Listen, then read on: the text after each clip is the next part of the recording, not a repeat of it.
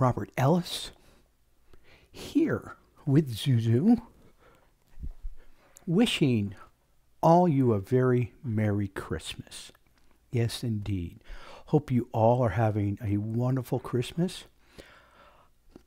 And I also have a Christmas story for you all. I do. Here it goes. So, many of you know that Scott and I, every Wednesday, we go out to lunch together and hang out, right? And this past Wednesday, December 23rd, right?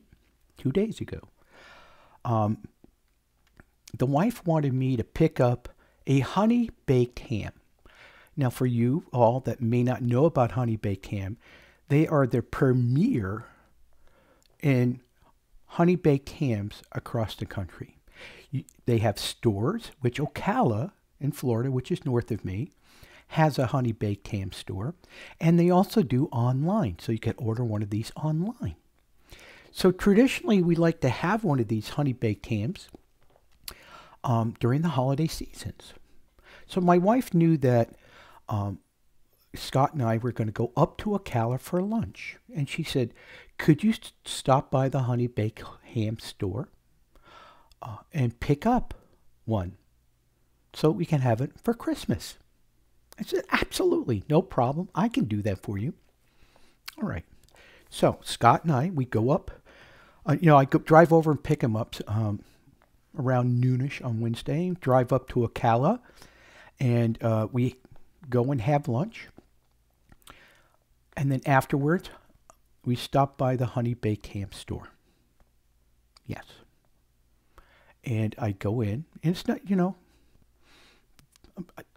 I've been in there a few times with the wife, not an issue. But I go in, Scott goes in, he goes, oh, this is nice. Okay, this is cool. And a lady asked, what would you like?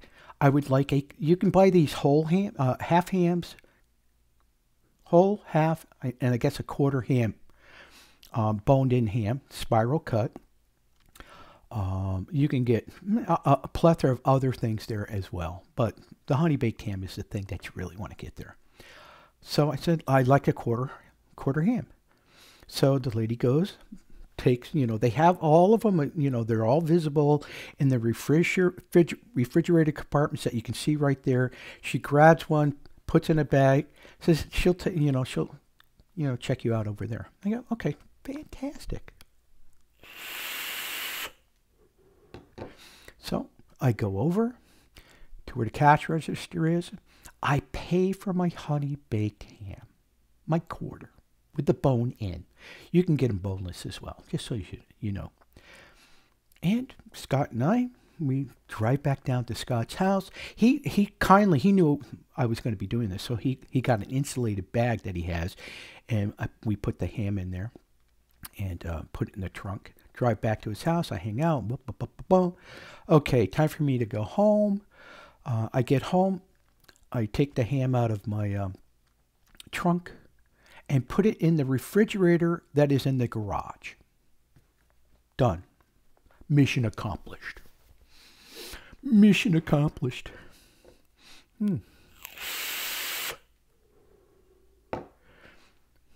Until this morning. What happened this morning? Okay. This happened this morning. My wife is, she's preparing getting things out. She wants to get the ham out of the refrigerator,